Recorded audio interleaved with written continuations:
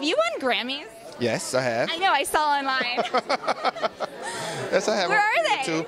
They're some at my house and some at studio. That's so cool. That's exciting. Right, so what did you win Grammys for? I was nominated for Disturbia for Rihanna, and the rest is Jennifer Hudson, two Chris Brown albums. Wait, which Jennifer Hudson's? Her album. Oh my God. Her Jennifer Hudson, yeah, her album. And then cool. Chris Brown and Kelly Clarkson. I didn't mention it all, so. Did you get up and had to say stuff? No, actually, the first one I did, but when artists gets they the ones to get up, the artists, you know what I mean? Course. So but you get credit because you worked on it. Yes, of course. Okay, so I don't know where someone got this from. Somebody said that you've worked with Rascal Flatts as well. I had a hit with Rascal Flatts. Yeah. Wait, which one? Easy, featuring Natasha Bedingfield. Oh, that's a good one. I produced that one. Okay, with Dan so Huff. it's just any other ones? Huh? Any other ones from them? I did this, not Rascal Flatts, just that particular song. I work with them often though in Nashville. When I go to Nashville, I work with some of the guys. I do like a lot of country music out there. So what do you think it is about you that also makes your style attractive to country music artists? I think it starts with just the song. Yeah. I think it's just music, and then whatever twist you put on it makes it what it is, you know? So I'm from the Midwest. I'm from Kansas City, Missouri. KC. So I grew up there, country music, jazz, pop, rock. So this is one thing to me. I never knew that you had to be genre specific. I didn't know that. So. Now, are there any people that you're just like, if I said to you tomorrow, I'm going to get you in the studio with like XYZ, who are those three people? Quincy Jones. Oh, yeah, he's so great. Let me see, who else? That would be Stevie Wonder, of course. Okay. And Coldplay. Coldplay, that would be very cool. I would love to work with Coldplay. That'd be awesome. Now, with your style, when you go in, as a producer, are you getting to say, like, hey, this line, you're your songwriter as well? I mean, take me through, like, all the elements of what you're doing in the studio. There's a co-writer in the room, or if I'm co-writing, I get in the room, get on the piano usually, start making music, and talk to the artist. It's kind of like a therapy session, getting to know them, what they're going through, and I say, hey, they'd be good for a song, or they might have the idea. It varies on the artist, but usually I have good input.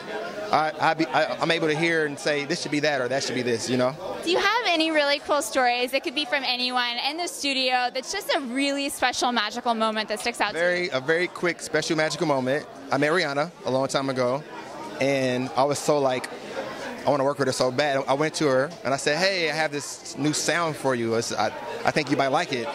And I gave her my number and my email. She never called me, but that morning she emailed me and said, give me the song. I woke up at 7 o'clock in the morning and produced Disturbia and gave her Disturbia the next day. Do you know how crazy that is? That's crazy. Can you do you sing as well? That's my first, no. That song is so catchy though.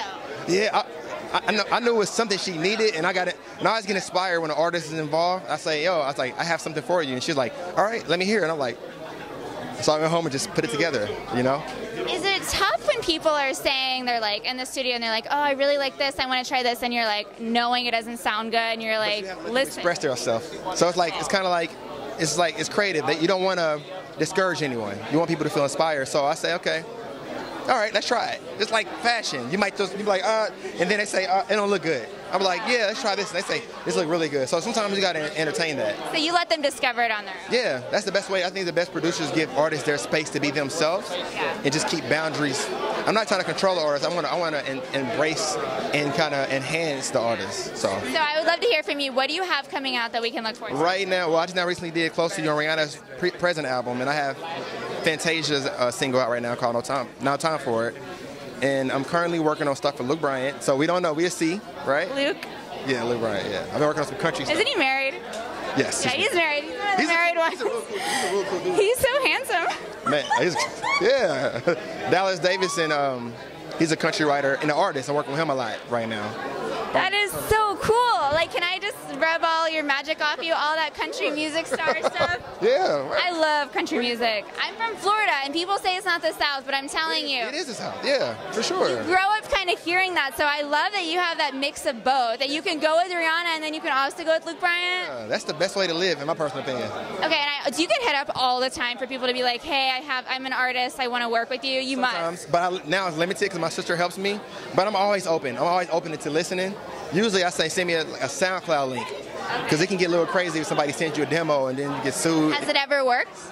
Yes, it worked a few times with people I work with. Did you ever, so I was just talking to somebody and they were telling me they were driving Uber when they were working with Bieber, and the first time they heard the song that they did, Where You Are with Bieber, they were driving their Uber. Did you still have like a day job up until a certain point, or did you ditched that a long time ago? Well, I've always been a musician, so I was a work for hire musician. So I've definitely never had a job, but my job was playing piano. But I remember hearing Disturb Me in February when I was just kind of cruising around in my Honda Element.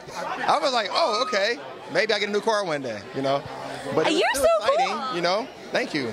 Okay, well, I love meeting you, and I hope that, like, I just can't, I mean, 4 Grammys in, I mean, that's kind of awesome. I appreciate that. Nice to meet you. You're such a nice person. All right, Thank have you. fun tonight.